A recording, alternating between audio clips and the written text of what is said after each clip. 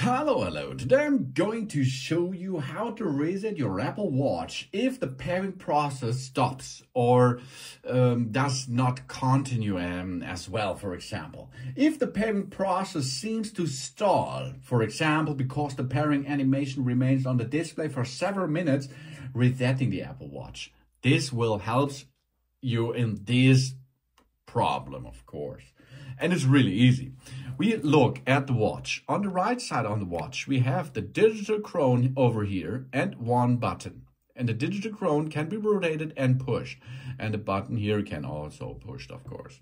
So here we can see it's stuck in pairing mode, for example. Now we press and hold the digital chron while the Apple Watch is in pairing mode itself. So push, and you can see here now, reset setup. This will reset the device to factory defaults, okay? We reset that, and you can see now, we tap reset once it appears on our watch. After resetting our watch, we can pair it again. This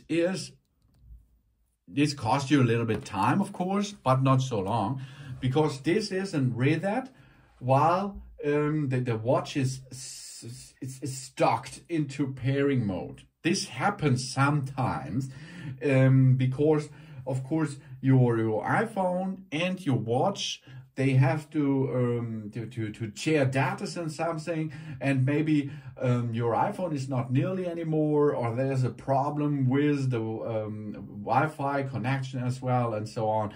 And then it's stacks sometimes. And if it stalls, for example, then you can easy peasy perform this process to get back onto pairing mode.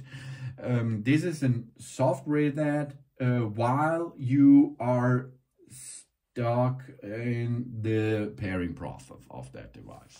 After the reset is done, you can continue pairing it again if you like. Of course you like, because you like that Apple Watch. So, thanks for watching. Please subscribe me and give me a positive feedback, and I hope to see you again on my channel. Soon.